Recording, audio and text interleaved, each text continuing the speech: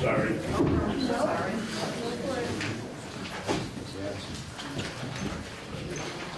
Good morning. Nothing will draw the crowd like firearms and marijuana. We're dealing with firearms today, and then this afternoon we'll deal with marijuana. Thanks everybody for being here. I'll just repeat what the committee's charge is and the bills that we're dealing with. We are dealing with S.1, S.2, and S.13. They're all introduced by Senator Rogers. They have to do with the high-capacity magazines, and they seek to address some of the shortcomings that some saw with the bill that passed last year, namely the ability to transfer those magazines to family members, and secondly, the shooting competitions, which were effectively outlawed beginning July 1 this year, so that there would be no ability to have those shooting contests anymore.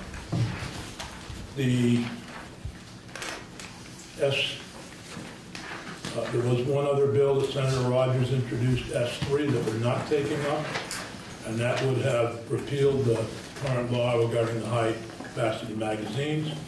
And the reason we're not taking that up is because that's currently under litigation, and frankly, I don't feel that our committee should be involved in something when there's current litigation going on regarding that issue.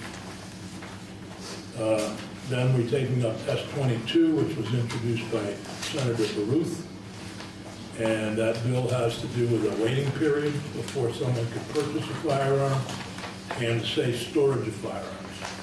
We're not taking up another bill that was introduced by Senator Baruth that has to do with printing. Frankly, I don't know how you do it because I'm not that technology, but it has to do with the ability to manufacture firearms from a computer printing of the firearms. And that is under some federal litigation right now, and there has been an injunction issued against at least one manufacturer, if that's what you call it. And then finally, we're taking up S.72, which deals, is a bill introduced by myself, and that deals with the extreme risk protection orders or red flag laws that we passed last year. It does two things.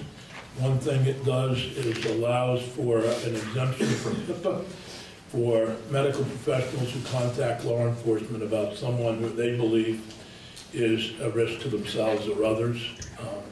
And I will remind you that that bill not only dealt with firearms but also explosives. So if somebody had dynamite or hand grenade or whatever, so that's not just reserved to firearms. That's one part of it. The second part of it, as many of you know, there's no ability to study the impact of firearms on a national basis because Congress has basically outlawed that funding. So this bill would allow emergency room doctors basically from around the country who have banded together to study these laws in various states to use this information from both the Department of Health and the Court administrator. Pardon me? Court administrator. Court administrators, thank you, Eric. Yeah. Court administrator's office to begin a national study of the effectiveness or non-effectiveness of these laws. So that's basically what we're dealing with, and we appreciate the people's interest. We will be holding a public hearing at Vermont Technical College on Tuesday, March 12th, from 5:30 to 7:30, and we're doing it outside the State House because people are sick of going to the well of the House, and quite frankly, it's we felt it was more accessible. I think most of the committee would prefer to do it a public hearing south of Route 4. That's difficult this time of year. At least Randolph is right off the interstate. It's available to people from both the north and south, and more accessible than Montpelier for a lot of our constituents, who Senator White and I coming, and Senator Nick are coming from the southern part of the state. So that's our plan. We will then deal with the bills after the town meeting break. But that's the public hearing, and we invite anybody to come, sign up. Obviously, we're not going to hear from everybody that night, but if people want to be part of the record, they can send an email to myself or to Peggy Delaney, the committee assistant, with their thoughts. It'll be entered as part of the committee record, not necessarily posted on the website, but at least your thoughts would be part of the record on any of these bills, whether you support them, against them, whatever. So with that,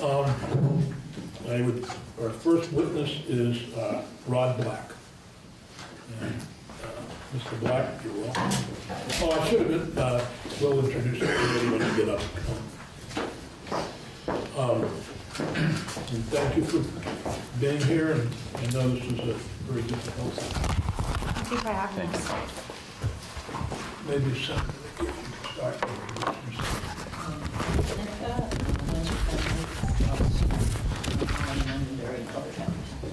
Phil LaRue from Chittenden County. Dick Sears from Bennington County, and also represent the town of Wilmington. Joe Bennington, County. Jeanette White from Wyndham Senate District. Thank you for having us. My name's Alyssa Black. My name is Rob Black. We are here to support the passage of the gun cooling off period, waiting period. You may want to use that, like the smaller microphone. Not that one. Yeah, that one. It'll be picked up easier. Pull it right to yourselves. There you go. That'll make it easier. Okay. We feel that if this law was in place right now, that our son Andrew would still be alive today. I was born in Burlington, born and raised in Burlington. I went to Burlington High School and Champlain College. My great-grandfather was actually the Secretary of State years ago. I'm a combat military veteran, and I served in the military for 7 years, came home to work in the family business, and continue to do so today. I am a gun owner, and I am a Second Amendment supporter, but I do feel that a waiting period needs to be in place. Again, my name's Alyssa. So I'm from Western New York originally. I met Rob when Rob was in the military. I met him in January. We got married in July. We've been married for 31 years. We moved back to Vermont when Rob got out of the military, and eventually we ended up having 3 children. When I was 9 months pregnant with our youngest child, Andrew, we moved to Essex. We moved there because it had good schools and it was in relatively easy commuting distance for both of us. I currently work, and I've worked for 22 years at a family practice in Williston, Vermont. So Andrew was our 3rd child. We have 3 children, 28, 20, almost 25, and Andrew was 23. He was a happy kid. He was a healthy kid. Grew up, he was involved in sports. He was active with friends. He did really well in school until he had some struggles in his final years trying to maintain his interest, but he graduated from Essex High School. I guess it's been about four years ago he graduated from high school. He was funny. He was incredibly bright. it was hard to hold Andrew's interest. One of the things, you know, that played into a little of this is that Andrew was actually kind of an impulsive kid. Like a lot of kids are impulsive. You know, he would start a sport and he would play a sport for a year, 2 years, be really, really good at it. And then all of a sudden, he would up and decide, I think I'm gonna do lacrosse now. I think I wanna do skateboarding now. And he would just change on a whim. It was very difficult to capture his interest his final 2 years of high school. Andrew was one of these kids where if you wanted him to learn something, he was going to find something else that he wanted to learn. You know, I've gone through his room. He had notebooks. He used to keep notebooks on everything. Andrew, I think it was his junior year of high school, I think they were reading Animal Farm. I'm pretty sure it was Animal Farm. And he was captivated by, you know, the whole Russian thing around it. Andrew started skipping English class. He was teaching himself Russian. I have notebooks filled with him teaching himself Russian. And he couldn't speak it, but he could translate it and he could write it. He spent years doing that. He liked chemistry, and I was kind of desperate when he was about 16 years old, and I just needed something to capture this kid's attention, something to show him that all these things that they're trying to teach you in school actually have real life practicalities. And Andrew being Andrew, I thought, okay, I'm gonna buy him a homebrew kit. I want you to know, I actually researched the laws behind it, and there is no law in the state of Vermont that says that you cannot brew, a 16-year-old cannot brew in your own home. He was not allowed to sell it, he was not allowed to distribute it, but he was allowed to brew it, or at least my reading of the law, and I'm not a lawyer. He was captivated by it. He absolutely was captivated, and he was really good at it. He would do these extravagant recipes, and you know, if something just didn't work out quite right, he would have all these long notes on, you know, the boil should be longer, or add calcium carbonate, or change the hop on it. And then he would rework it and he would do it again. And he spent years brewing beer.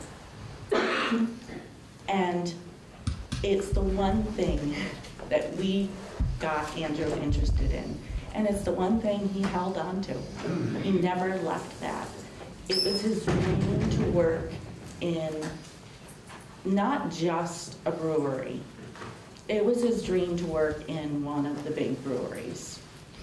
He worked at Essex Discount Beverage, which is our local liquor store, convenience store. Andrew worked there years. Even at 18, if somebody came in and wanted to know what they should buy, Andrew could have a 45-minute conversation with you about, well, tell me what you like, what you've had before, and I'll lead you in the direction you need to go. And he was holding out for a job with one of the big guys.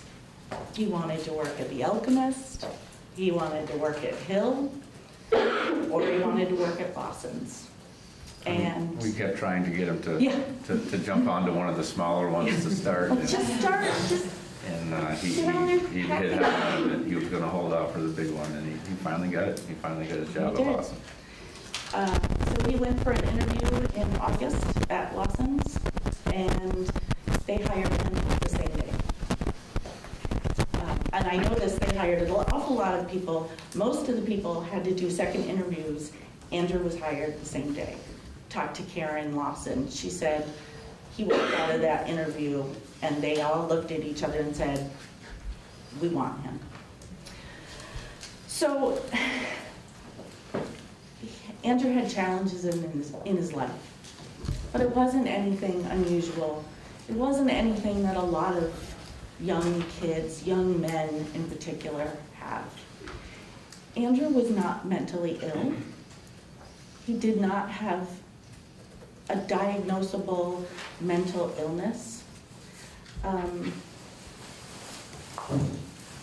He was just your typical kid. We keep calling him a kid. He was a young man.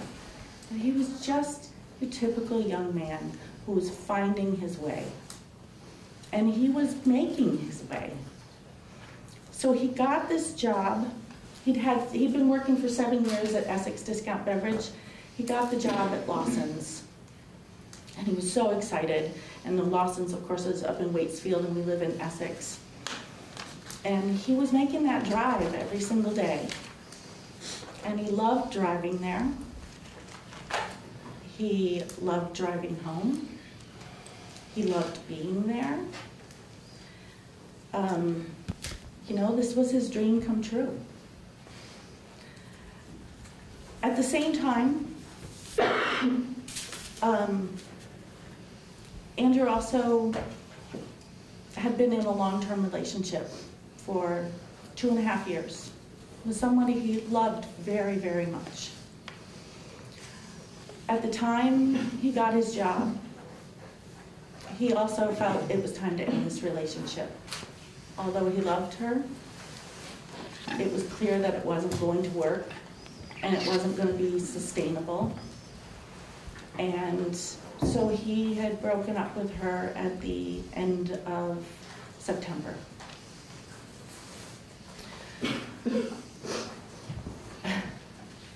He was moving out.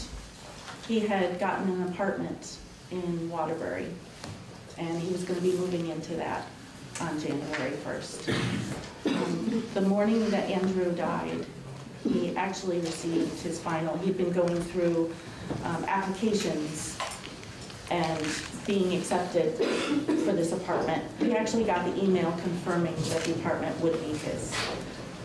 He'd also been saving up his money because he needed first and last and deposit for this new apartment. So he actually did have, he had saved a couple $1,000 for this apartment.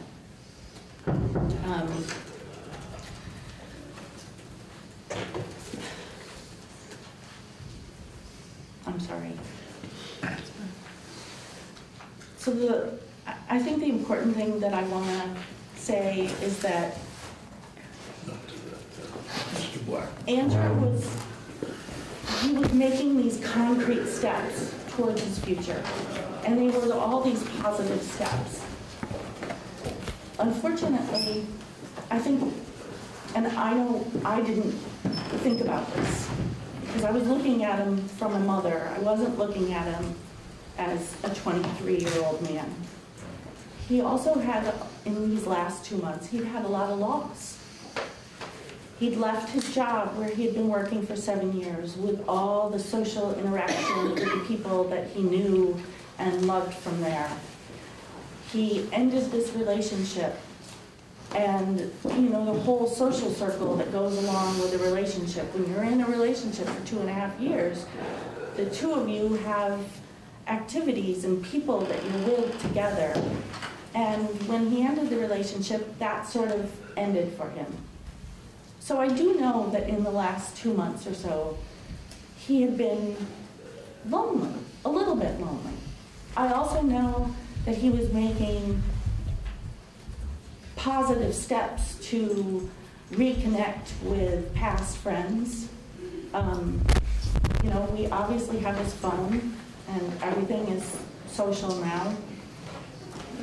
He had actually even reached out to an old friend who was a girl, and they have been having just a completely innocent conversation right up until Tuesday, December 4th. Kind of making plans of, well, what are you up to now, and where are you, and maybe we should get together or something like that. He was making new friends at his work. But he also had a lot of loss. Like anybody who's making a change in their life would have that sort of loss. So we know exactly what happened with Andrew. We know what was going on in his mind at the time. He left us 40 hours of conversation and explaining exactly why he was doing what he was doing, and also you can watch his mind kind of delve into this sort of self-hatred depth, and he just couldn't get out of it. He couldn't get out of it. We don't really want to give the details about the triggering event, not because we don't want to be honest about Andrew, but we're actually trying to protect other people. So what happened was he got home on Tuesday, December 4th. He got home from work at about 8:30. And he came in and he ate dinner. And we watched the hockey game, which we always did, Yeah. Canadians. Yeah. Went downstairs, watched the Canadians game. And right about at the end of the game, he went back upstairs. He went up to his room. And this is when his 40 hours started. It has to do with social media. Saw something on social media, and he just couldn't move past it.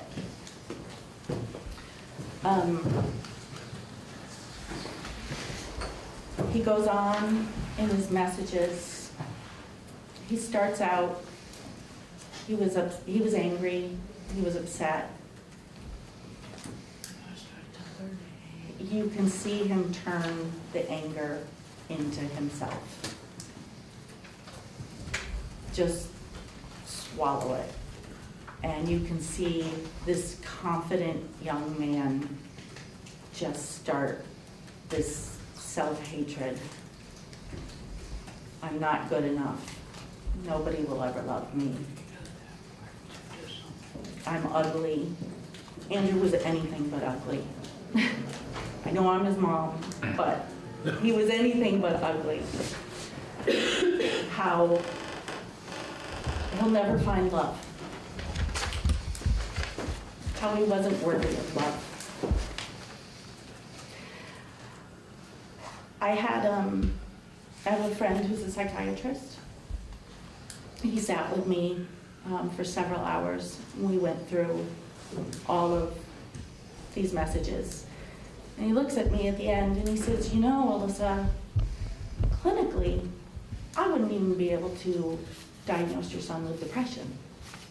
He says, your son had an acute adjustment reaction.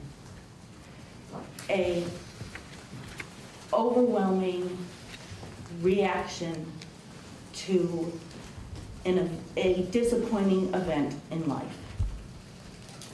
That's what he had. And he couldn't make his way out of it.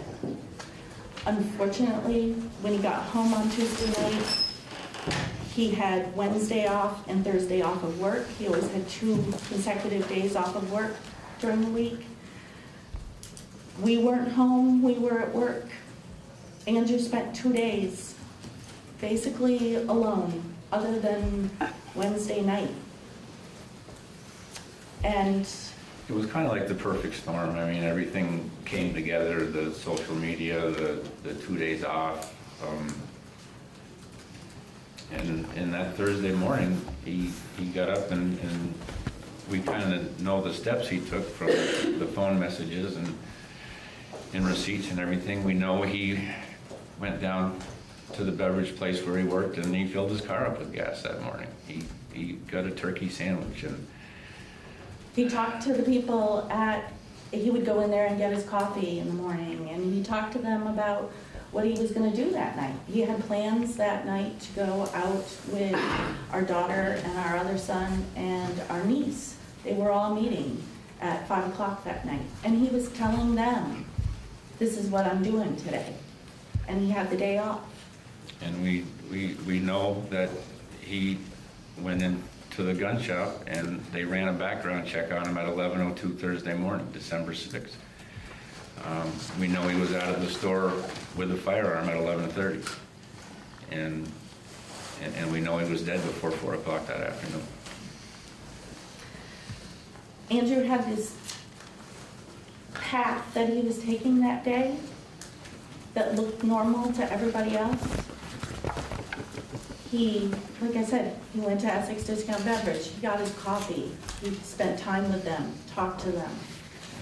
He got himself his lunch. He bought a Pepsi. It was in my fridge when I got home. He went to the store. He bought this gun. Filled his tank with gas. He came home and he logged into his Xbox on Netflix and watched 2 episodes of Mad Men. He'd been binge watching Mad Men for the last couple weeks. I mean, just regular, everyday things. He did his laundry. Andrew has a collection of darn tough socks that he refused to dry. And that night, I go upstairs, and there are all of his wet socks hanging on the towel rack in the bathroom. He did his laundry, and he hung up his socks because he wanted to save them because he cared about them so much, he didn't want to ruin them. He was never going to wear them again, but he hung them up to dry. He ate a turkey sandwich. First thing I did, open up the garbage can, and there's his turkey sandwich, happy. Just a regular day. About, And reading through his phone messages, when you get to the last day, it's so calm. you can almost feel by reading the messages the doubt he had about what he was getting ready to do. He, at the beginning of these messages, he set a countdown, and he kept counting down, and he started his countdown at 36 hours. And then every once in a while, he would come on with 19 hours, 15 hours. Andrew's 36 hours were up at 11 o'clock that morning. Andrew didn't kill himself at 11 o'clock that morning. He's got about 2 hours of messages in this time. And it was like he was doubting it. He was trying to give himself more time. You could see him trying to give himself more time. And he talked about how scared he was. I'm so scared now. I can't breathe. I'm having a hard time breathing. I've never been so unsteady in my life. And it was getting later in the afternoon, and Andrew knew what time we would be home, which would be within an hour or so. And I think it was the third to the last message he sent. He sent a long message talking about how he had doubts. He kept saying, a part of me thinks that I shouldn't do this, that I should stay and get my apartment in Waterbury, and then things will maybe get better. But knowing what I know, I just can't see that happening. But then he kept trying to convince himself over and over again that he shouldn't do it. And then he said, the third to last message he sent, well, he said, do you want to see something? Question mark. And then he said, I did something today that I shouldn't have done. And now it's too late. And then the person he was messaging said that they were calling the police. And he sent a picture of the gun laying on his bed. And then he said goodbye. And that was it. And I can imagine what he did. The dog would have been in his room, because the dog was always with him. And if he was home, the dog was in the room. And he took the dog and he put the dog out of his room. And he closed his door. And he locked it. Andrew never locked his door. And the whole time, he was 15 feet away from guns that are locked up and secured, and he couldn't get to them. He was 15 feet away from weapons that were secured and that have been there for years. He was running out of time. He knew the police were coming. He knew he had spent his rent money on this gun. He knew it was too late.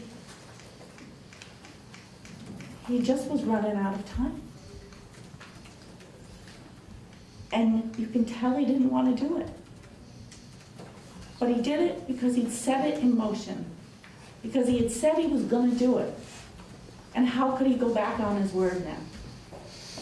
It started as I'm going to do this to hurt you. And it became over the 40 hours, I have to do it because I said I was going to do it. And what choice do I have now? If we would have just had a chance to get home that night, and just some kind of interaction with other people, if he would have gotten home and had dinner, if he would have gotten up and drove to work the next morning to Lawson's with the people that he loved. I mean, I know he... If he had gone out he was supposed to go out to dinner with Victoria and Stephen and Ashley. He would have woken up and said, what was I thinking? What was I thinking? This is stupid. And he wouldn't. So you believe that a waiting period would have allowed you Absolutely. to talk to him? Absolutely. It would have given him time to actually be out in public around people. It would have given his brain at least a time to say, because we knew he was coming out of where he had been, this dark hole he had put himself into. We could see him coming out of that. It would have given him time to come out of it. It was a fleeting, 2-day-long self-pity fest, basically, is what Andrew got into. And he wasn't given the time to get out of it. And we firmly believe, we absolutely believe, if there had been a waiting period, he would not have done this. And I know that he wouldn't have done it because he said in his last message, I did something I shouldn't have done. But now it's too late. It was too late. He'd already bought it. What was he going to do now?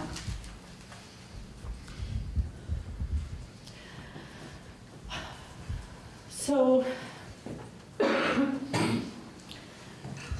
since this happened, obviously, and we were really open about what happened, and that was important to us. It was very important to us that people knew how our son died. Honestly, we actually are armed with far more information today than the day we wrote that obituary. We didn't have these messages on that day. We were just shocked to learn, because the first thing the detective asked us, I remember him standing over our stairwell looking at us saying, well, where would he have gotten the gun? I don't know. He's like, did you ever see it in his room? And no, the thought that he had actually gone out and bought a gun that morning, I couldn't even fathom it. We couldn't even contemplate that something like that could happen. We learned the day we wrote the obituary was when the detective called us and said he bought it that morning. This is when the background check was. Later on, when some of the doctors from my practice I work at came and removed Andrew's mattress from his room, we found a safe under his bed. We didn't even know he had a safe under there. And we had the key to it. It was on his keychain. And we opened it up, and there is a perfectly folded receipt for $11.26 that morning. His credit card receipt. $1,000 he spent on this gun. And the bullets, the box of bullets, packed neatly in the back. The instruction manuals and the things that come with it, all neatly placed in the safe. Everything put away like it was for another day.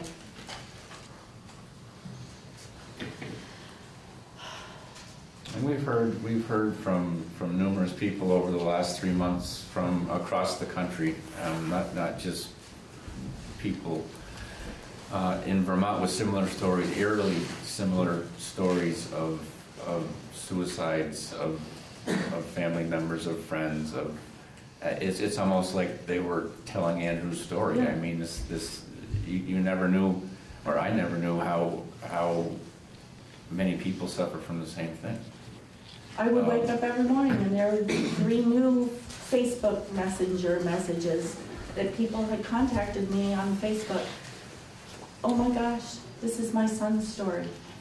My son was 19, my son was 23, my son was 21. Specifically to how the waiting period, in your view, would have changed? What happened? We think, first of all, the only reason that anybody needs instant access to a gun is if they're going to hurt themselves or they're going to hurt somebody else. There may be well-intentioned reasons for hurting someone else, but ultimately, that's the only reason anybody needs a gun in 48 hours. We own guns. This is not a light purchase. I think about it. responsible gun owners do not go out and purchase firearms on an impulse. They plan the purchase. They know what they're purchasing it for. And I think a waiting period, if it would disrupt that impulsive purchase of a firearm. I mean, it would be a nice little speed bump for somebody that was buying it for the wrong reasons. The second part of this bill is safe storage. And you obviously have safe storage in your home. Do you believe that that's a necessary part of this, or you don't care? It's up to you, you know. Well, I'm not going to speak about safe storage because I mean myself personally, if you have children in your house or you have other people in your house and you're not storing your guns safely, I don't have words for you. I'm sorry. I just don't. But the other thing about safe storage, which is important, a 48-hour waiting period, without that, it undoes your safe storage. All the things that people talk about to interrupt suicide, there's not time to get to it if you don't have a waiting period. I mean, I can only imagine countless, hundreds, thousands of people who know that somebody in their life is at risk and have taken their guns for them and stored them for them safely, away from them. I work in primary care. The first thing when somebody has suicidal ideation that our doctors talk about is, do you have firearms? Are they stored? And can you give them to somebody else to store for you? Well, what good does any of that preventive measure do if that person can just walk out and go buy another one? All the people trying to protect the people that they love doesn't do any good when the person can just buy another one. Senator Ruth has a question. Mm-hmm. So thank you, first of all, for coming. I have daughters myself, and I've noticed one of the pieces of your story that resonates with me is I've seen it happen with my daughters where they're having a wonderful day. They go up to their room and they check into social media, and within seconds, their mood has crashed. They feel unattractive. I was saying to Senator Nitka, there was a situation where my daughter found out on social media that an event was going on in real time that she had not been invited to with all of her closest friends. And she felt at that point like life was hopeless.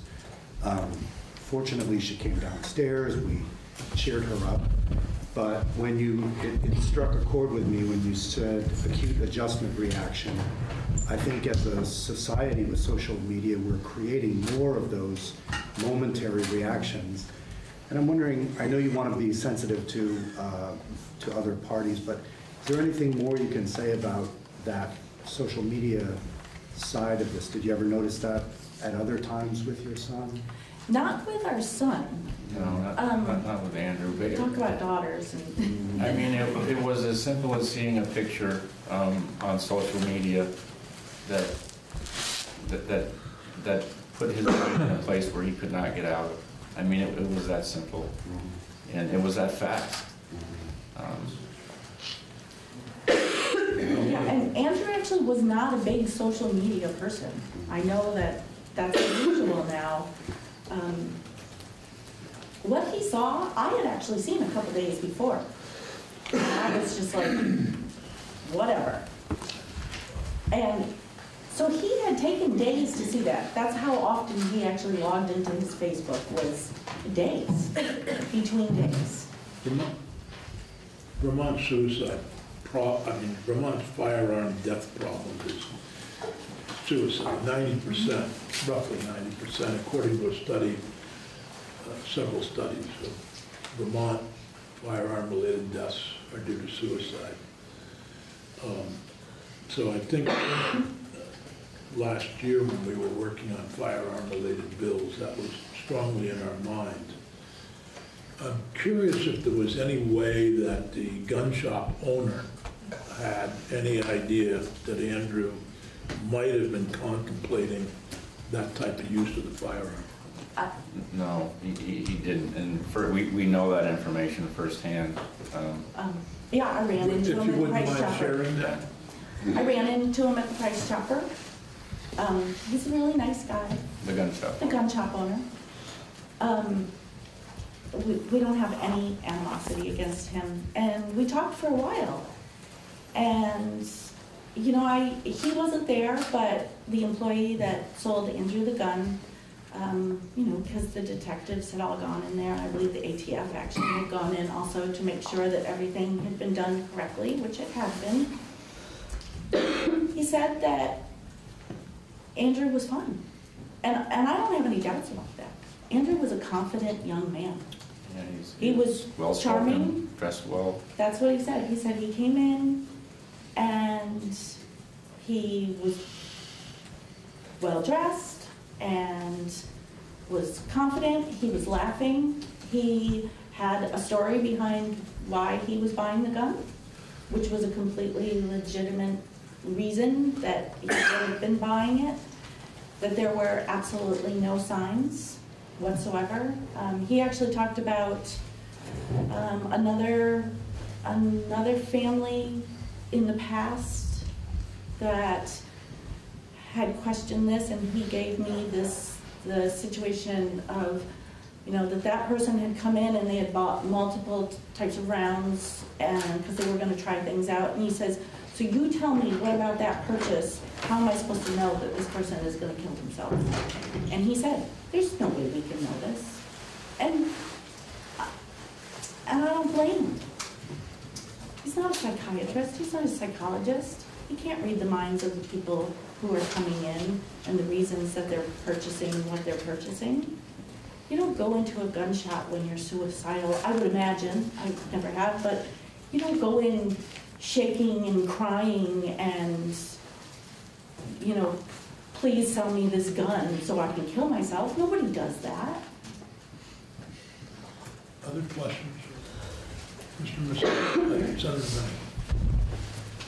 First, let me offer condolences. I think you're describing every parent's worst nightmare, and I don't think there's anybody here in the room that doesn't sympathize. You had described your being, in your words, in a dark hole.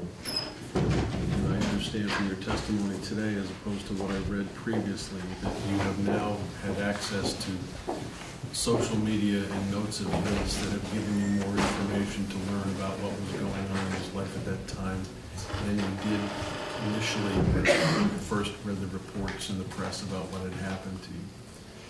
Can you tell me what that dark hole period was that you recognized there was something going on with him? We didn't recognize anything was going on with him. We knew he'd gone into a dark hole because we read his messages after he was dead. When he was in our house, he was perfectly fine. Andrew and I made dinner together Wednesday night. He's got messages, literally minutes, talking about how worthless he is.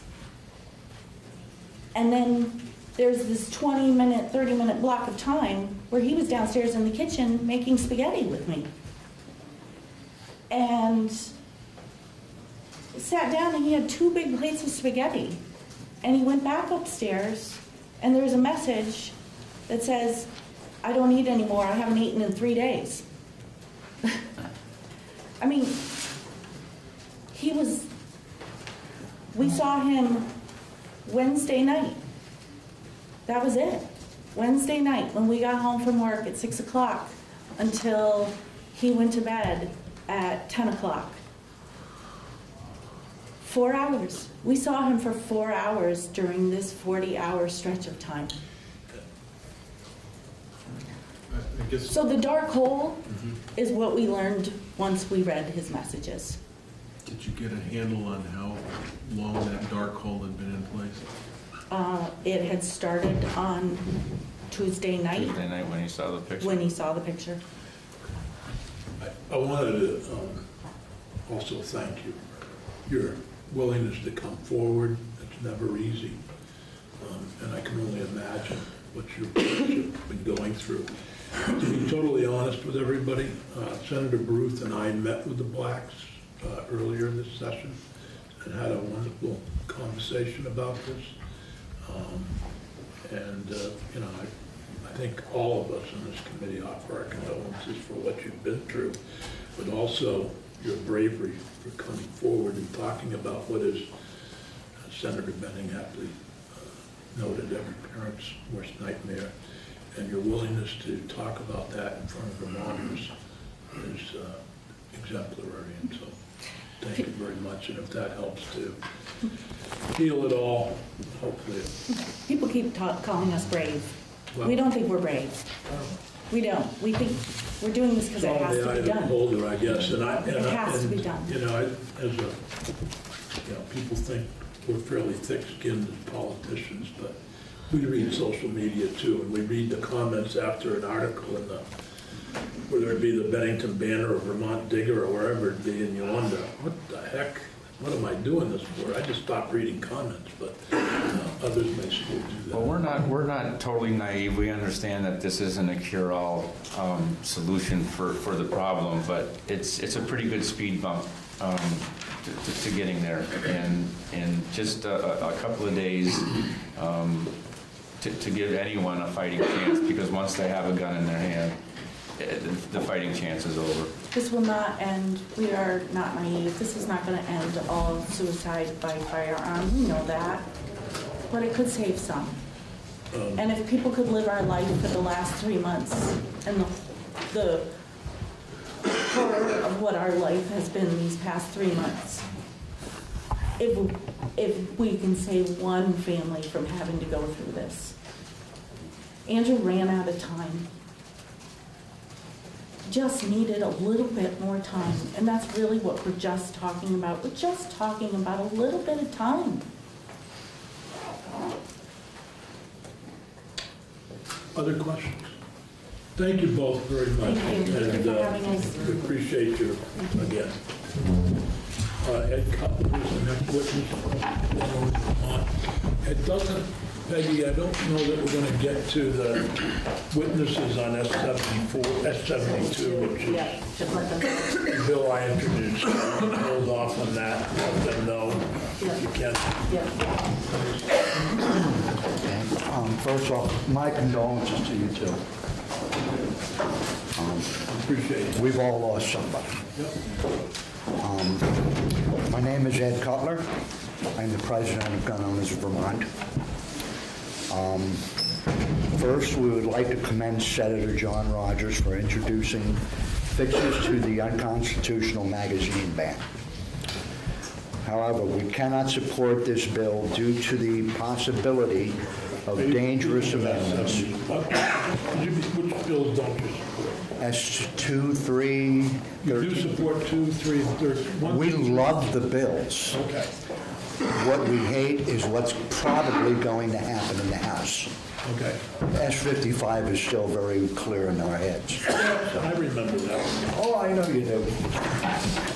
Could I just ask you a question? Are you're referring here to S.1, 2, and 13, and not S.22? Yeah, S.22 right. is the waiting period and the safe storage. Yeah, this is the magazine. You're talking, okay, I just want to make sure. Yeah, thank you, and go ahead, Yeah. but I want, Yeah, okay, I think I got it. Okay.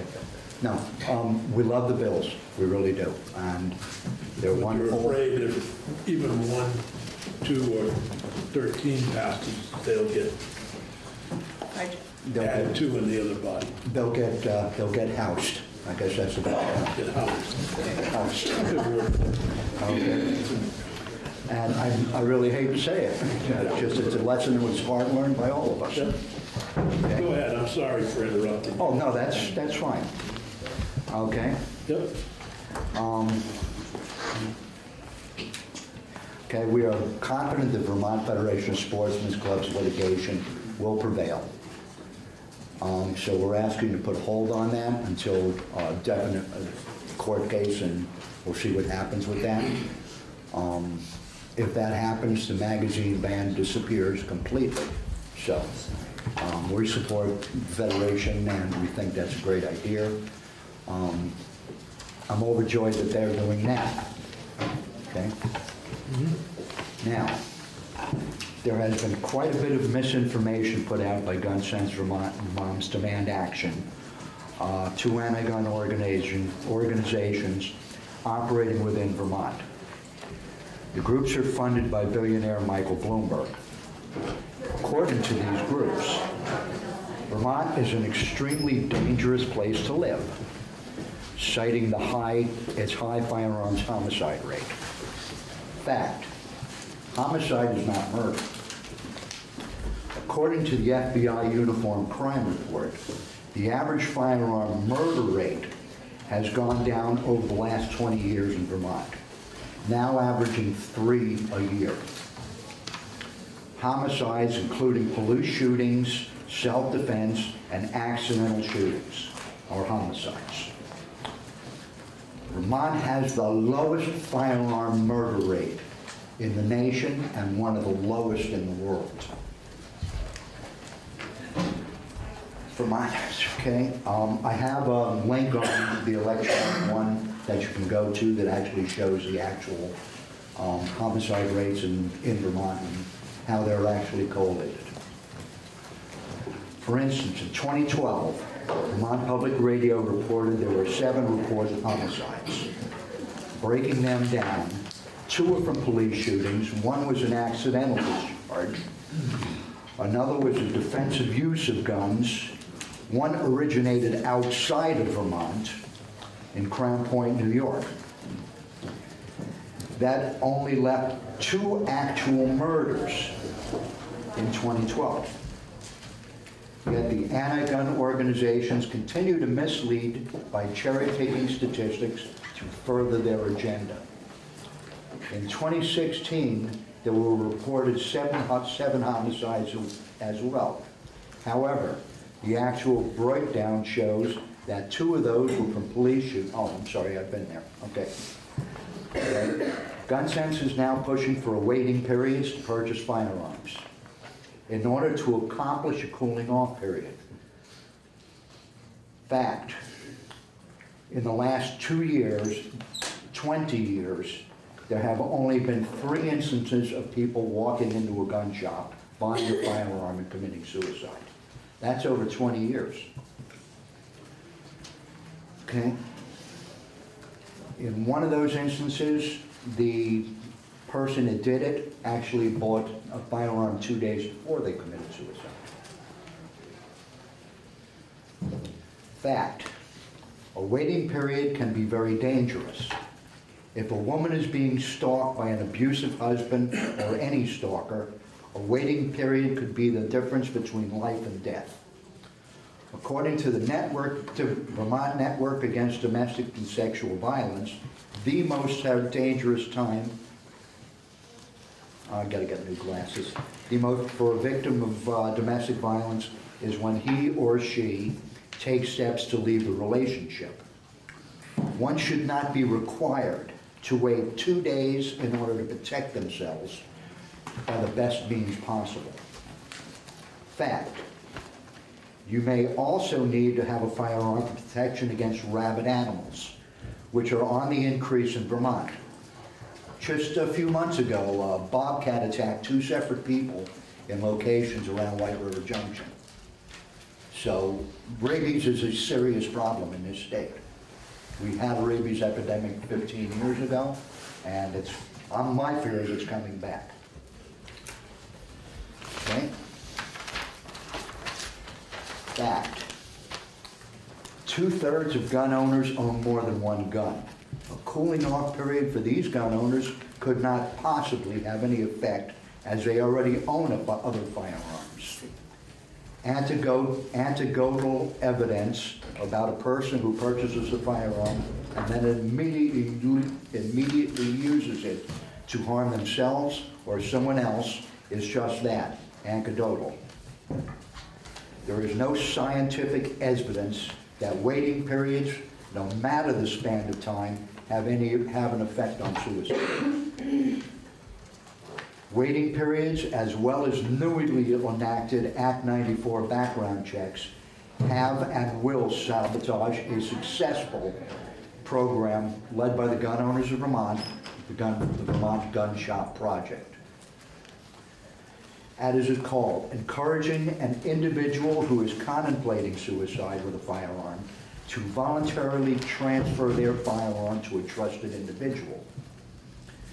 This trusted individual will hold the firearms until the gun owner feels that he or she can safely retake possession of their property. But this program depends on the spur-of-the-moment interaction between the parties.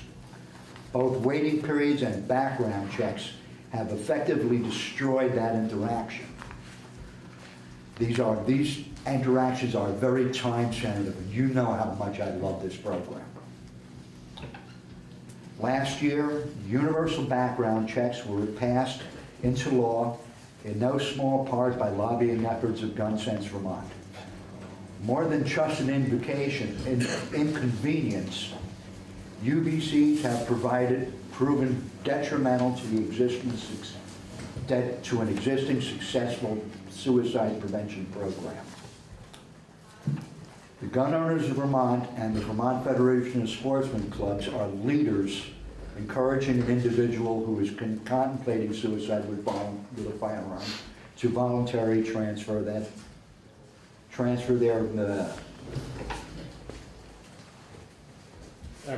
And we've got it in front of us, so don't worry about it.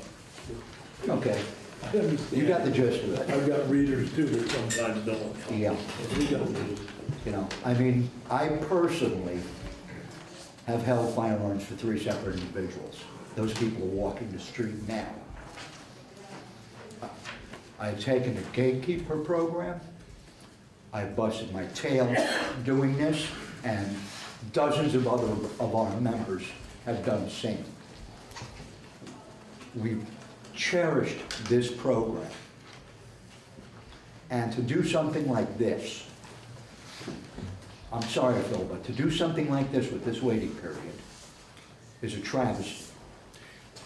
Could I ask you, the program that you're talking about? Yeah. Just, could you explain specifically how the waiting period or the universal background check just works? I'm holding firearms to one person now, a friend, Yeah. who was contemplating that. Now, I took those firearms in before the UBC law took effect. The problem now is when I have to give them back, we have to go to an FFL. Why is that a problem? It's a problem because most gun owners are terrified of getting those records.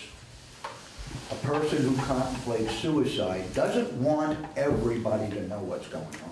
Well, you don't have to declare that when you go in, you just, it's just a background check.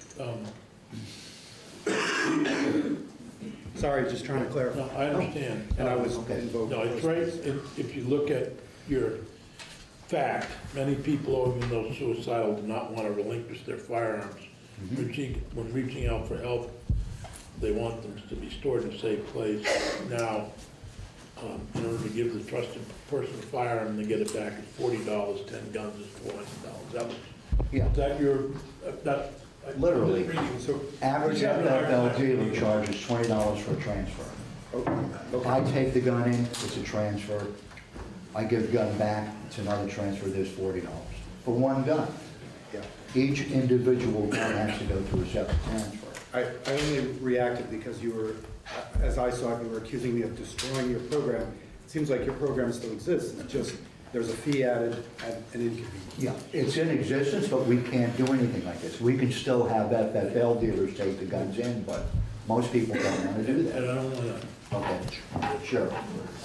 but Okay. I do want to,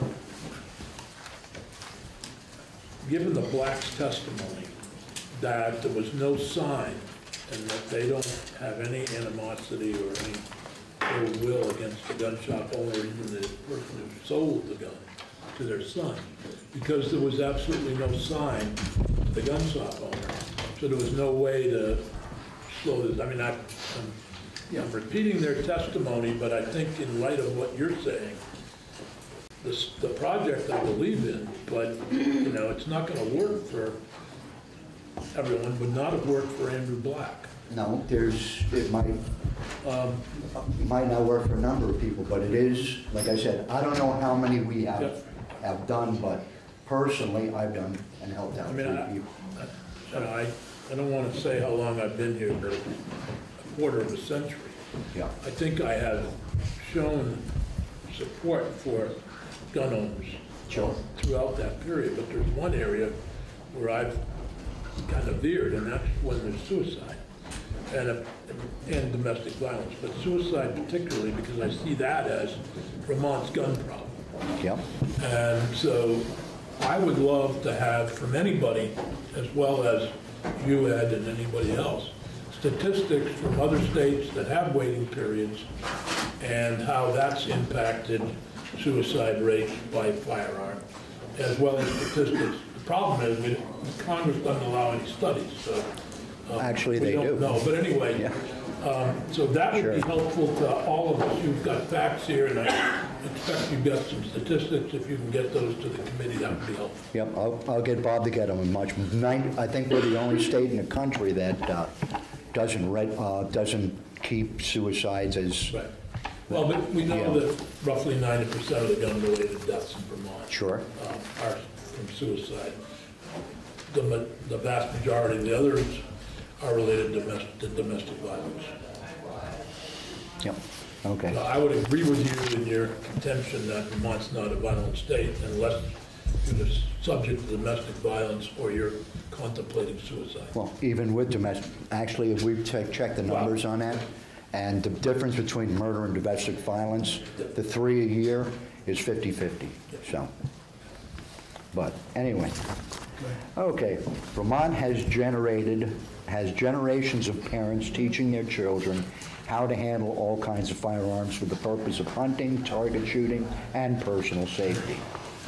It is a Vermont tradition We need to continue this tradition instead of installing fear in our kids by marketing firearms as a scary object.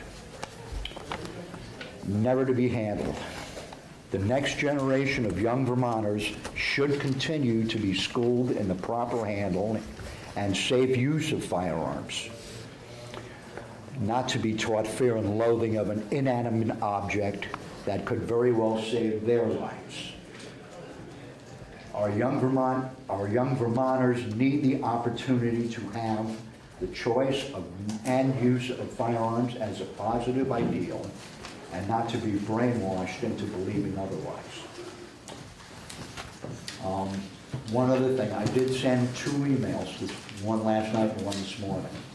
The one this morning I pulled off of our website. It has the CDC data on suicides and murders. I think it's just what you were asking for. So. Well, I'm looking at both of these, and I appreciate your concern about housing. I love that word, and We'll use it. we'll use it frequently because there's a lot of other bills that get housed. Oh, yeah. Well. All right. Are there any other questions of Ed? Ed, thank you very much for making the trip up. Sure. Appreciate it. Bill Moore, Vermont Traditions Coalition, Policy Analyst. I couldn't see. Everybody's having trouble with his glasses this morning. Broke my little rope. I know that feeling. Good morning. Good morning. I'm going to try to get to Dr. Bell, so I may skip around a little bit. I was going to say, if Dr. Versardi's driven all the way up. Well, he's not. He's by phone. His phone, I emailed him, I haven't heard back. Okay, so I would wait my time if he needed to. Yeah, he's just in the emergency rooms. More than meeting. No, actually, he's treated me in the emergency room, so I have a lot of confidence in him, and I'm glad he's there and not here. I've looked him up. He seems like a Yeah, he's very confident. competent guy. He's a good man, so I'm sure he would not mind waiting. So I appreciate, my name's William Moore, the Firearms Policy Analyst for Vermont Traditions Coalition. I'm also representing the Green Mountain Boys Shooting Club and the Vermont Military History Museum, LLC, which is located at the Green Mountain Boys Shooting Club. Sometime we need to talk about the cannon, but other than that. Did you hear it? No. Anyway, so I have separated my testimony. You have one paper copy of the testimony on 22 and 72. I misprinted the other, so I'm reading that now. Okay. And in this testimony, I also, as I said, represent the Green Mountain Boys Shooting Club and the Vermont Military History Museum. These Lamoille County groups are comprised of over 450 annual dues-paying members and have held a variety of shooting and historical events since 1999.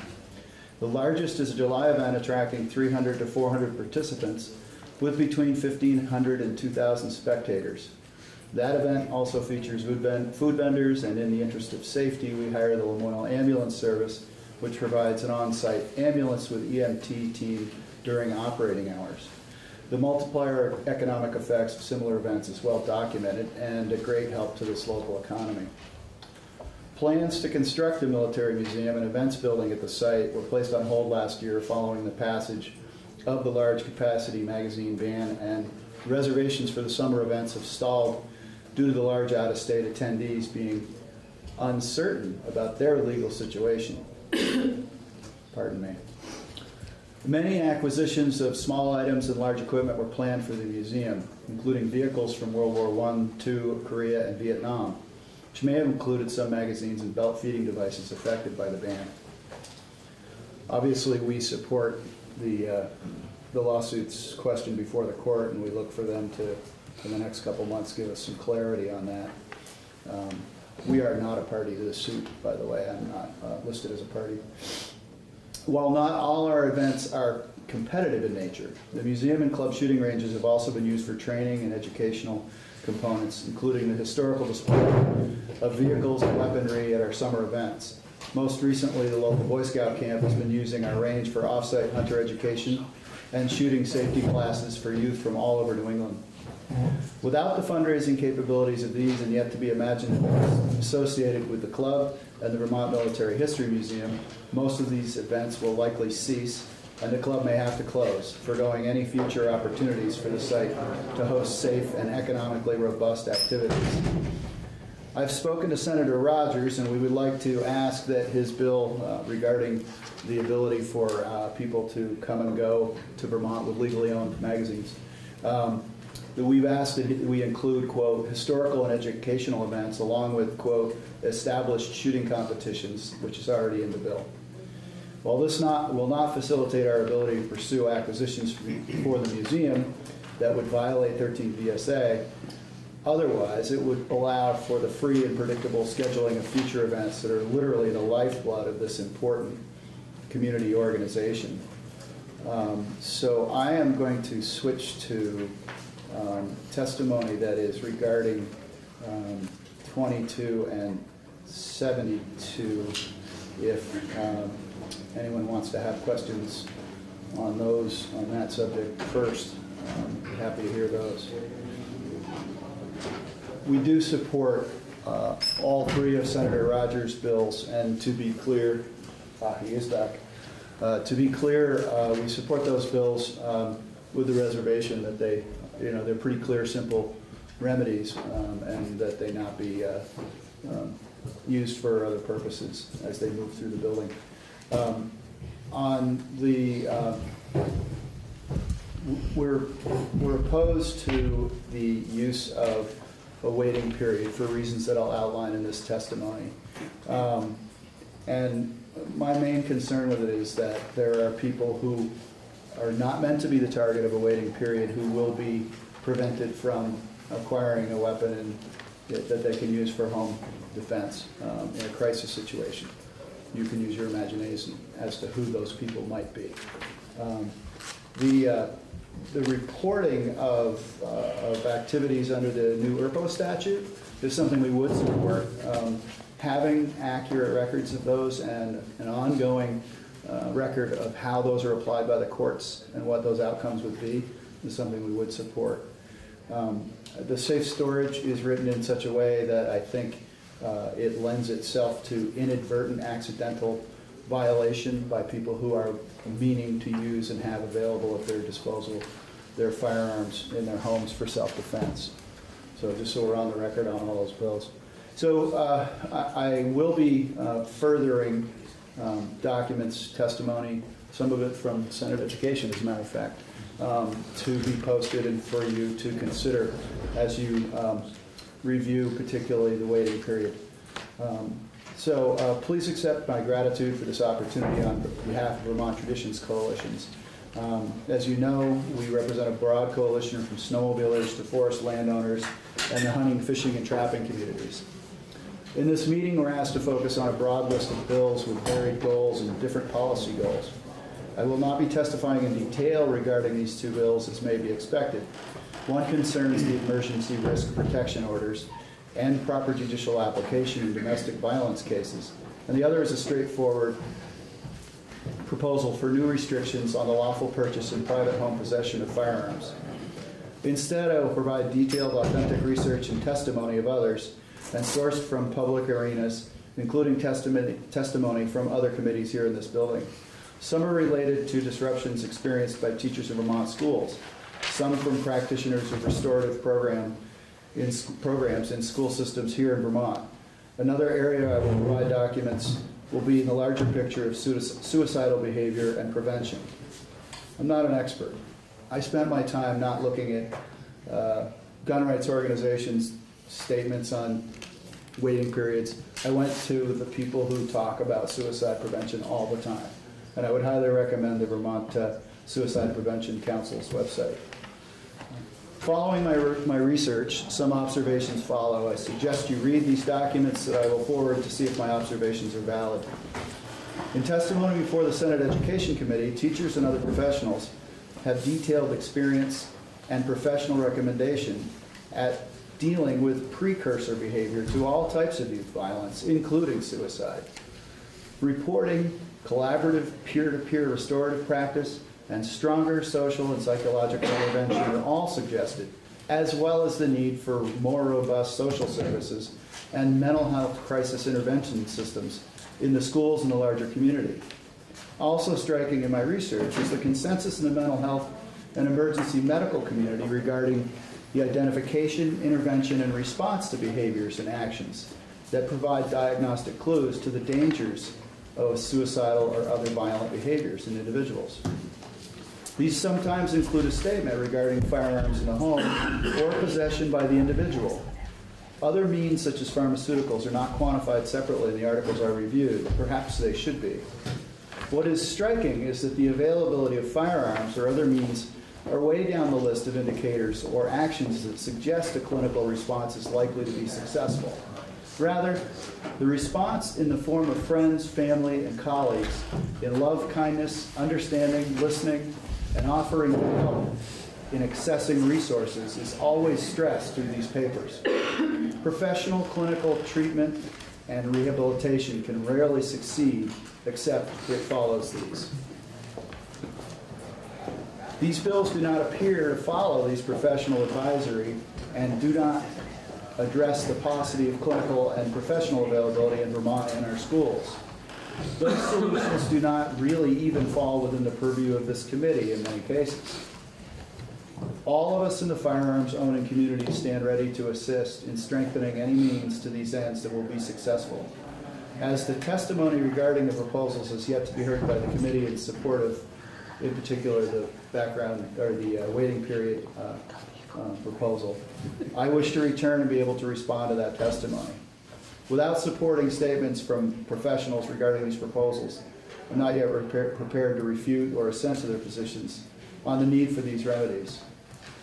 And please allow me to read from a short dialogue in one of the Vermont Suicide Prevention Council's website pages by Professor Thomas Delaney, UVM Larner's College of Medicine. He was recently on VPR, if you heard the program. He was one of the speakers who was very articulate. And he takes a sort of a myth and fact approach in one of his letters or one of his articles. And one of those is, and I'm reading it in full, I'm not cherry picking parts of it. He has misconception. Suicide attempts are really just about people feeling sad and hopeless. Reality. Most people who die by suicide have an underlying mental health condition such as depression, anxiety disorder, substance abuse disorder, or personality disorder. Other suicide risk factors include increased use of alcohol and other drugs, feelings of anxiety, agitation and recklessness, sleeping too little or too much, feeling isolated or withdrawn from others, or displaying extreme mood swings. Signs of a depressive disorder include irritability, lack of energy, change in dietary habits, changes in appearance, restlessness, and changes in activities that a person once found pleasurable. A strong emphasis on building skills for redirecting thinking, coping, help-seeking, self-care, and communication has been shown to be effective for treating risk factors for suicide. I come from a family of survivors.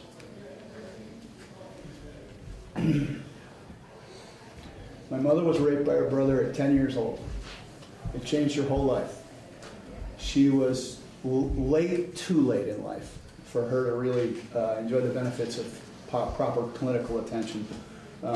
She was finally diagnosed in her last years as having bipolar and exhibiting deep depression related to her bipolar disorder, partly organic, partly caused by post-traumatic stress. The rest of the family has a mixed result of alcohol, depression, addiction, and so on. This is something you survive. It isn't something that the law, strictly speaking, can address. I'm certainly more benefit sitting here before you today by the people in my family, my friends, my church, than any law proposed in any of these bills.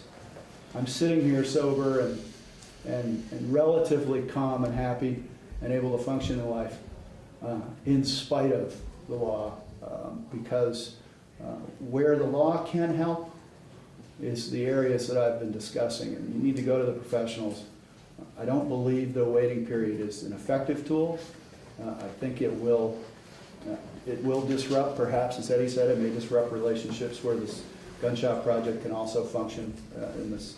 But more to the point, it may create a disruption for people who need to access a firearm because of a true threat. And so to you, I would say, look for other areas, for other solutions, and perhaps they aren't even something that this committee will be able to address. I think they're expensive and they're complicated, but they do require one thing, and that is relationships. One thing this, I better leave that for now. Well, I was about to say that one thing the state hasn't been very adept at is dealing with a mental health problem in this, since Hurricane Irene, particularly. And it's a particular problem that I've been trying to deal with. I just think 2 governors, 2 different groups of legislators have not adequately addressed that problem in the state, and it's it's seen in our emergency rooms now, and it's seen wherever we are. And I'm not suggesting that these bills are related to that, but in terms of mental health issues in the state, we're not addressing the real problems. I look forward to hearing from Dr. Bersati, and also from, if you can get Mr. Delaney in, I think that'd be an excellent way to We'll go. do the best we can with the time we got. Senator White. I just, one of the things that's kind of floating around the building that I've heard from, primarily from gun owners, is the kind of a compromise that would have first-time gun owners have a waiting period. The problem with that is, how do you prove that you're a first-time, or that you already have a gun? But if that could be done, that might, for people who already own a gun, if they want to do something with it, they're going to. They already have the gun. But for first-time gun owners, is that something that seems doable or workable or portable? Yeah, I've heard several ideas along those lines. Unfortunately, most of them lead to something that looks and smells like a list. Yeah. And that is what probably you've been told as well. It's, as I think as Ed pointed out, one of the things about the NICS background check system is that the perception of lawful gun owners is that it creates a sort of a list. Mm-hmm. While they don't mind the background check itself, it's the paper trail that sticks under some of their crop. Having said that, I have some ideas as to how you would flip that thing on its head and be able to allow people to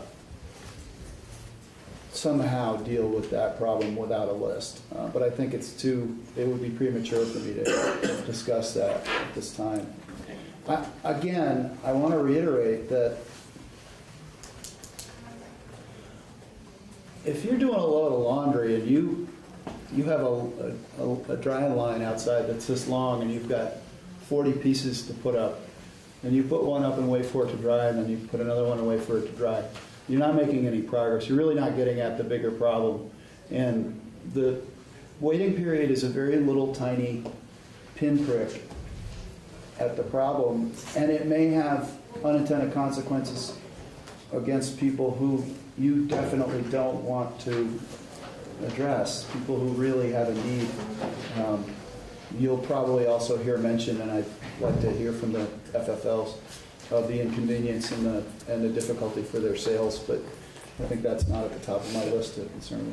Thank you, Bill. Thank you so much. Appreciate the testimony. I know you'll be with us. All right, going I'm going to do my best to get to everybody today, but if I can't, we will meet on this again when we get back from the town meeting break. Dr. Bell, if you would mind joining us.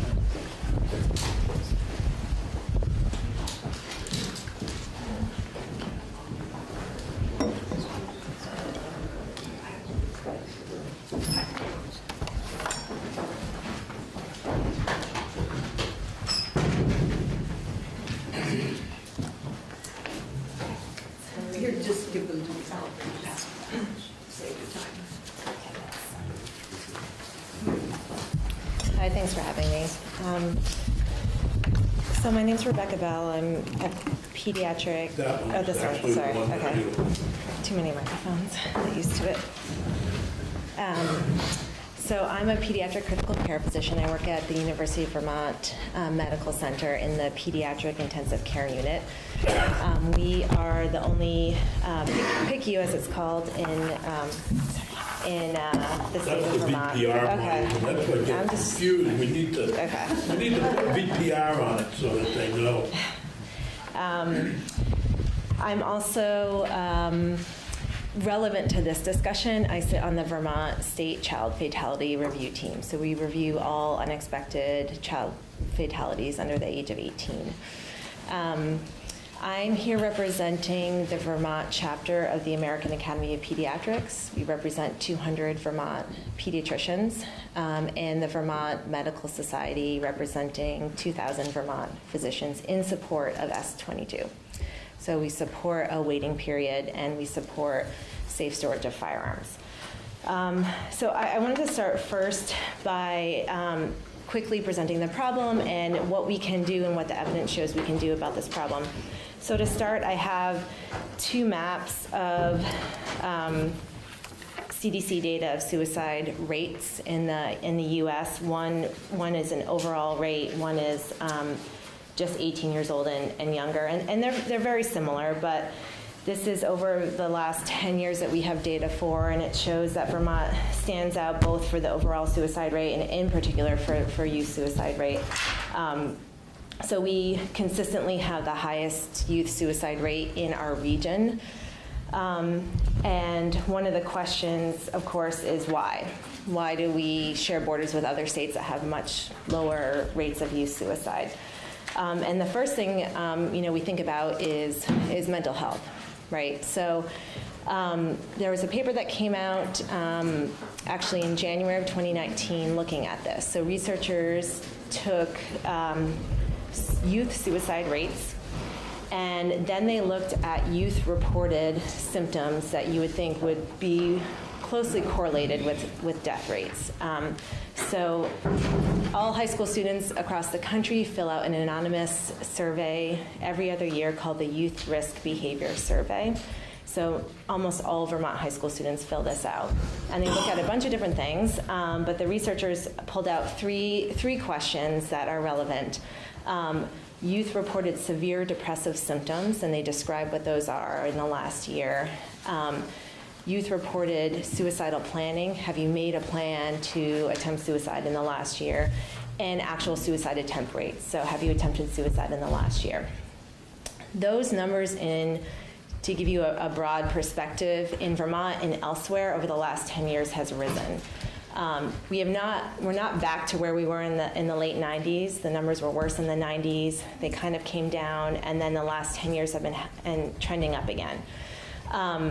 The last few youth risk behavior surveys, actually in Vermont, we've stayed pretty steady. We haven't continued to increase. So that's a cautiously optimistic sign, but certainly I work with patients who deal with this stuff, and this is a problem that we're dealing with. When we compare Vermont rates of those things to other states, we have some of the lowest numbers in the country. So this study that came out in January of 2019 looked at over the period of 10 years, Vermont had the lowest suicide attempt rate among young people, one of the lowest suicidal planning among young people, and one of the lowest reported symptoms of depression. Yet, they are dying. And so the researchers looking at this said, why? Why are there some states like Vermont, and there are other states similar to us, where our reported mental health issues that we think would be very closely correlated don't predict our death rates as much? What they found, what was a more predictive factor, were states that had high gun ownership. So actually, and if you look at the map, you can kind of predict that, right? So which states have the highest death rates? They are states that have high gun ownership. They're also rural, right? Yep, right. Those two things tend to go hand in hand, yes. And So the issue we have is the lethality of the method used. So although our young people are attempting at a lower rate, they're dying at a higher rate because the method that they're choosing is more lethal. In Vermont and all across the country, the most commonly used method in suicide deaths are firearms. Our overall population, it's about 56% in Vermont for the general population. And for our young people, 18 years and younger, about half of our young people who are dying by suicide do so by firearm. And so when you compare the variability among states, it's really the extra firearm use that ends up driving our numbers. So the firearm piece tends to create the variability between states. So more so than at a state level, reported mental health issues. So that's at the state level, and at the individual level, we find a similar pattern. So young people that die by suicide tend to actually have a history of impulsivity, much more so than a history of mental health issues or a history of depression. So looking at those individuals at an individual level and a state level, the presence of the firearm, the use of the firearm is much more predictive than other pieces, although they all sort of contribute. So then the next question is there something we can do about it, and should we? And that's sort of where we go into what does it look like for young people who attempt suicide. Now, I'm talking about young people because that's the population that I work with. I work in the pediatric ICU. I take care of young people who've attempted suicide, usually by other means other than firearms. Those in this state who use firearms don't make it to my ICU. This is an immediately fatal method. The difference between those who choose firearms or something else very lethal and those who choose, say, an ingestion. Actually, those who choose ingestion tend to be planning the suicide a little bit longer. They tend to be a little bit more depressed than those who use firearms. Injections? Ingestion, like a poisoning or pills. Okay. I'm Yep. sorry, I misunderstood the term. No problem. But regardless, people do this impulsively. Young people do this impulsively. And I know you have a lot of testimony every year. I came before this committee last year, and I told the story of, in general, the patients that I see, and the impulsivity and the temporary crisis that they're going into that leads to their suicide attempt. And I can only speak in general terms. I can't tell the stories of my patients. I can't tell the stories of the child fatalities that we review in our team. But I can tell you that they are the story of Andrew Black. And hearing his parents tell his story, this is not a unique tragedy. This is the story of Vermont. This is what I hear when I talk to my patients who have survived a suicide attempt, and I ask them, what happened? And what you don't hear is a story of an inevitable outcome. What you hear is, something happened, I got in a fight with my friend, my girlfriend broke up with me, I got in a fight with my parents, I was really, really upset, I was feeling pain, and I wanted the pain to end. And it doesn't make sense, but a lot of these young people don't really want to die, if that makes sense. They want the pain to go away. And when they choose a less lethal method, I have a lot of stuff in my ICU that I can do to help them. I work with an amazing team, and when we help a young person get through a suicide attempt and survive that, we feel really good about that, because we know that people who survive serious suicide attempts, 90% of them go on to live and don't die by suicide. So this is not an inevitable outcome. This is a temporary, usually a response to a temporary crisis, to a lot of pain. And if they choose something that then, as soon as they do it, they regret it, they call for help, we can do something to help them. I cannot do something for people who choose to use a firearm. I can't. Excuse me. The Black family used the phrase acute adjustment reaction. That may be a different clinical description for something similar to what you're talking about. Do you have anything to add on that? Is that the kind of thing you're speaking of? I'm speaking of that, and you know, the stories that I hear are even oftentimes shorter than Andrew's stories and what his parents described. I hear, I saw this post on social media. I hear, my parents took my cell phone away. I hear, was on the phone with my boyfriend. My boyfriend broke up with me, and I got really upset. So I even hear shorter, like a shorter period, and not even, you know, I'm in a dark place for 2 days. It's, I was really upset 5 minutes ago, and then I did this. You know, I've had people attempt suicide in the midst of having an argument, you know, actually arguing with their parents. You've never had someone who attempted suicide with a firearm who you could save? Is that? That is I'm just trying to make clear that's your testimony. That yes. Once persons use a firearm, it's fatal and there's no. In my career, I have taken care of a patient who did attempt suicide with a firearm, who I took care of a year afterwards, who was coming in for massive reconstructive surgery. So this person had survived, but had incredible morbidity, as you can imagine. Yes, I take care of. I don't want to put words in your mouth, yeah. But what you're basically saying is someone who tries to ingest pills, yes. cuts their wrist, yes. other methods are not necessarily fatal, but that by and large, firearms are fatal because of their lethality. That's right, yes. Yep, they're very lethal.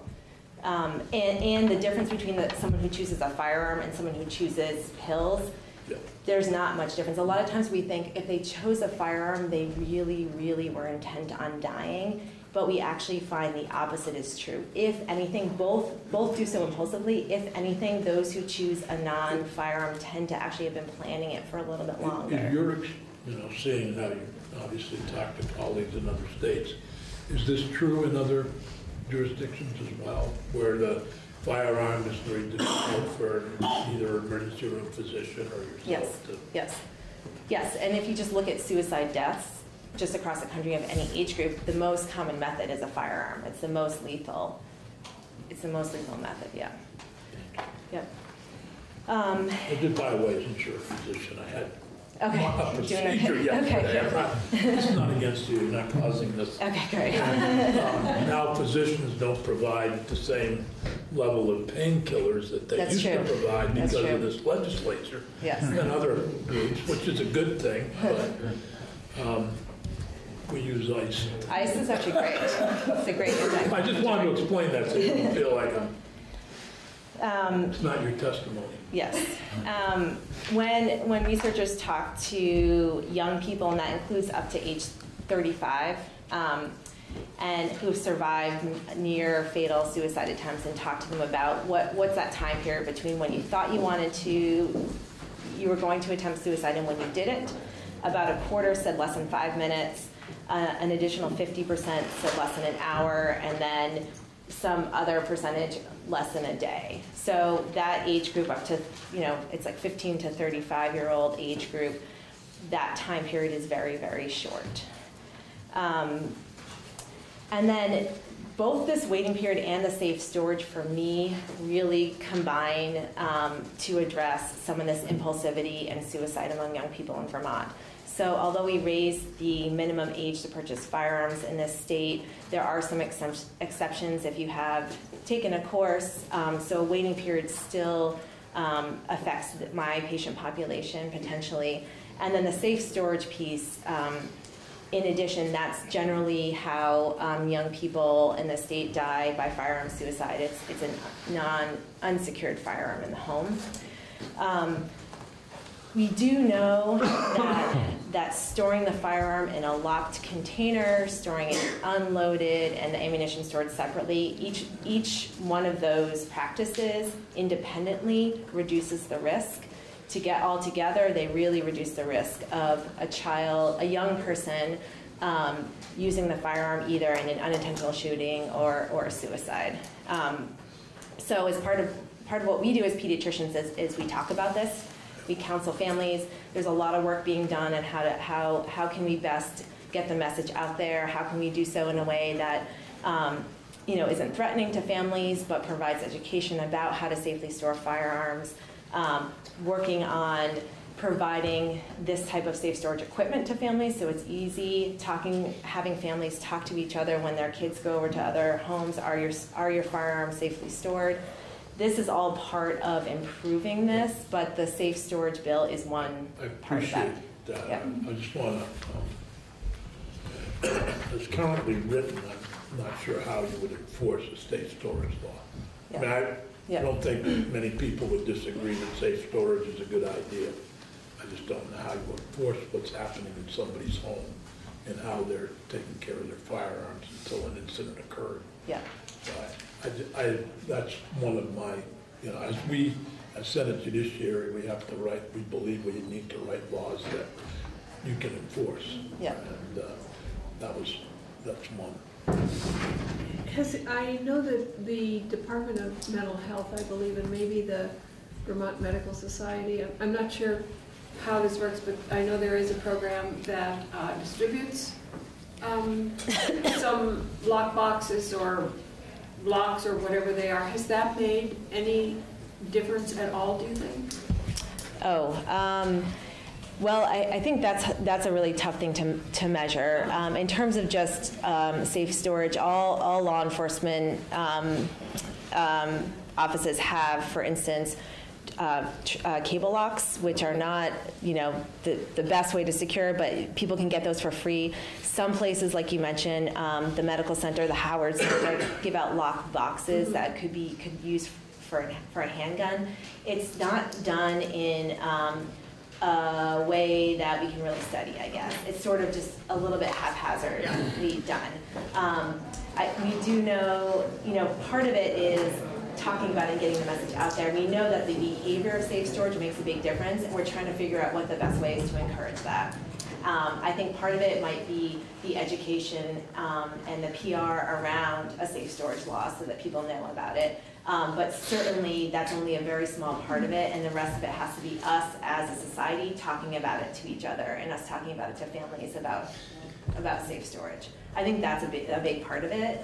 And none of this stuff is going to fix everything, of course. But I think, I work a lot on what are the words we use with families to talk about safe storage. It's a touchy subject for some people. That's really, really important. I think, yes, legislating it is going to be hard, but I think that some of the education and PR around it could change the way some people store their firearms. It's a hard thing to measure. The studies that I've seen have talked about somewhere in the single-digit % decrease in suicide among young people, like 8 to 10%. We don't need to get into that, how we write the bill today, but something that I'm aware of. Other questions for Dr. Bell? Thank you. Thank you so much for joining us today. We appreciate it, and we may call on you for further information. Yeah, sure. Chris Bradley. You want to hand a copy of the handout? From the Vermont Federation of Sportsmen's Clubs. Chris, thank you for being here. Our time is short. I hope you can do it in 10 minutes. How do you unequal position between prestigious Senate panel and lunch? Yes. Well, I'll just want to start the meeting. Very good. Thank you. For the record, my name is Chris Bradley. I'm the president of the Vermont Federation of Sportsmen's Clubs. Thank you for providing me an opportunity to speak before this committee. For any of you who do not know about the Federation, we are an organization that traces its roots in Vermont back to 1875. We are, in essence, an association of clubs. The Federation is an umbrella organization that represents over 50 sporting clubs across the great state of Vermont, with those clubs representing tens of thousands of Vermonters.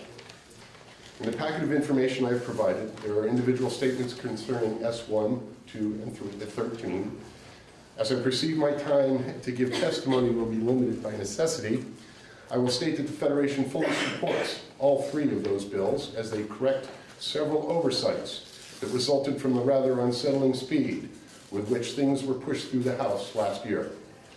I felt that issuing a strong statement of support for S.1, 2, and 13 are adequate, and given my time constraint, I will therefore devote the rest of my time to addressing S.22.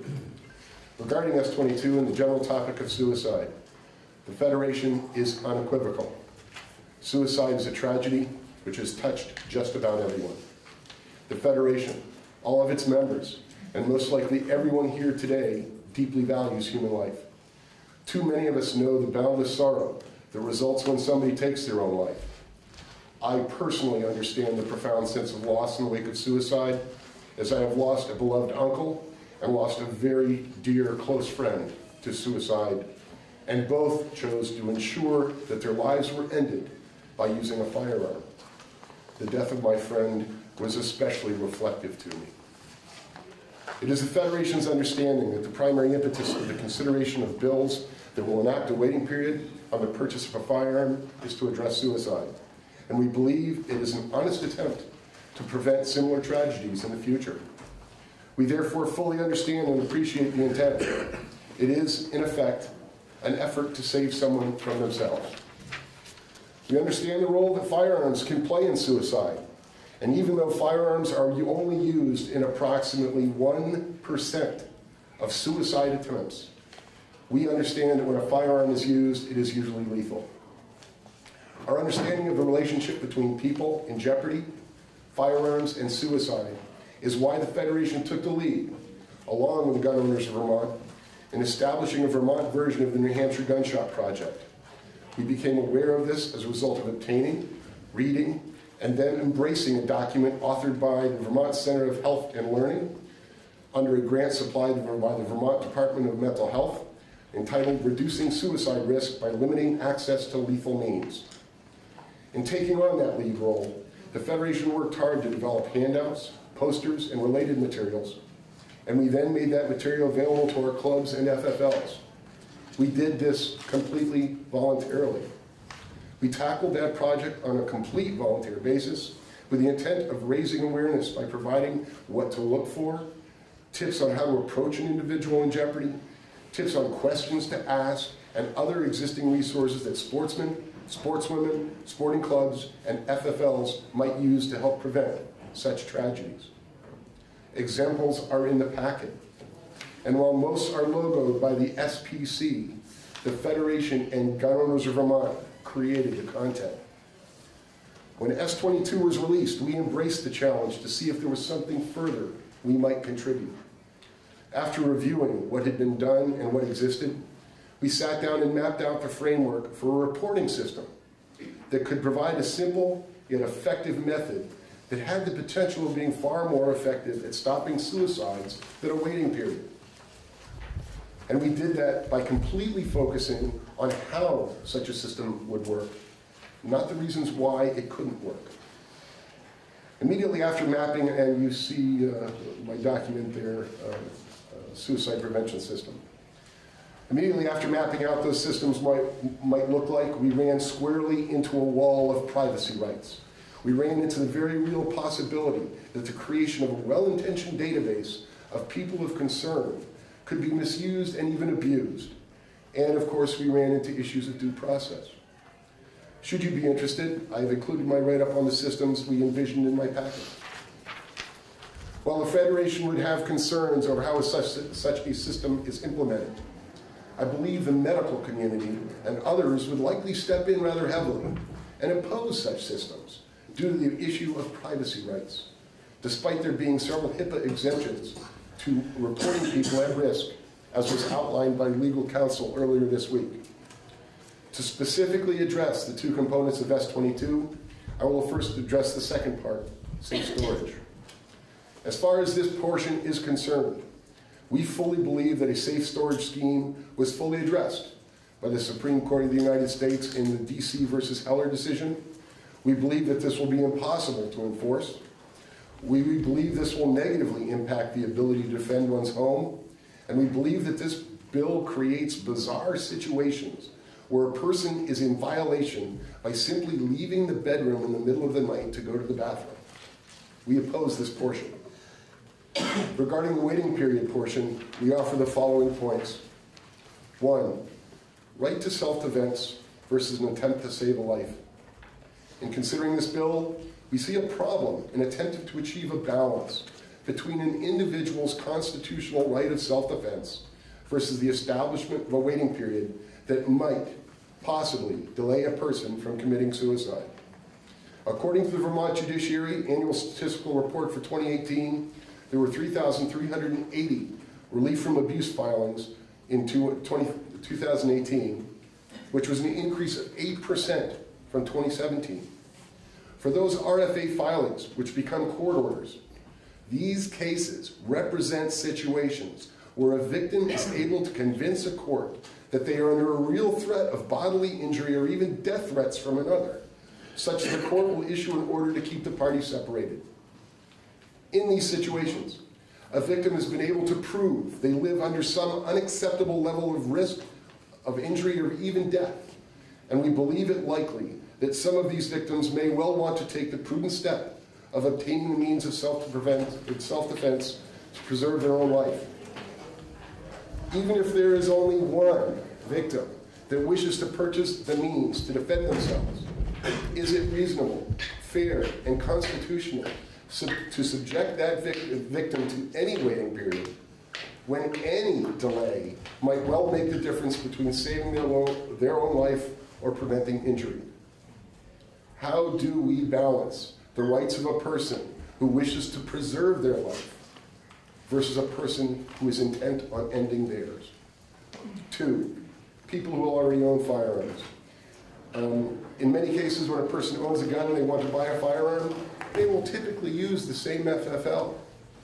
This is certainly not always the case, but generally speaking it is.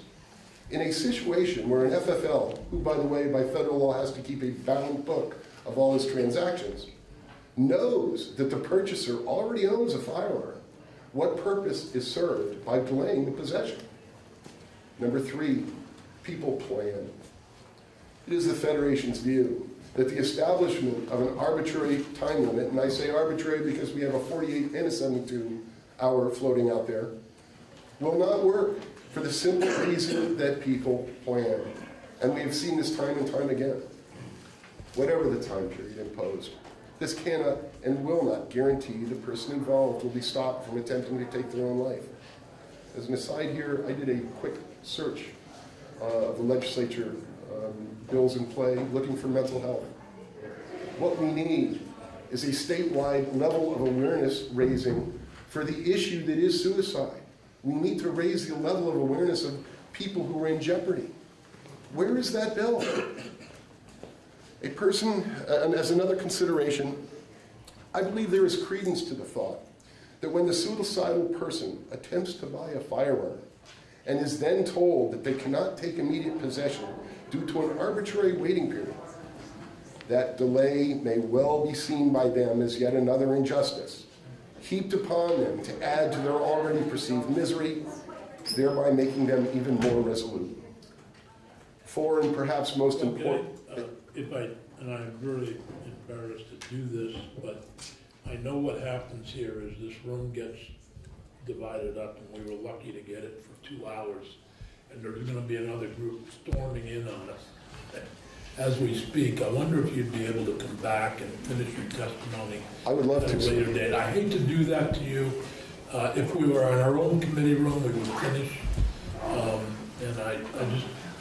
But I know what will happen here. We'll have people planning on some kind of meeting, storming in and... Senators, may I have the latitude to resubmit? Yes, you may. And I appreciate that.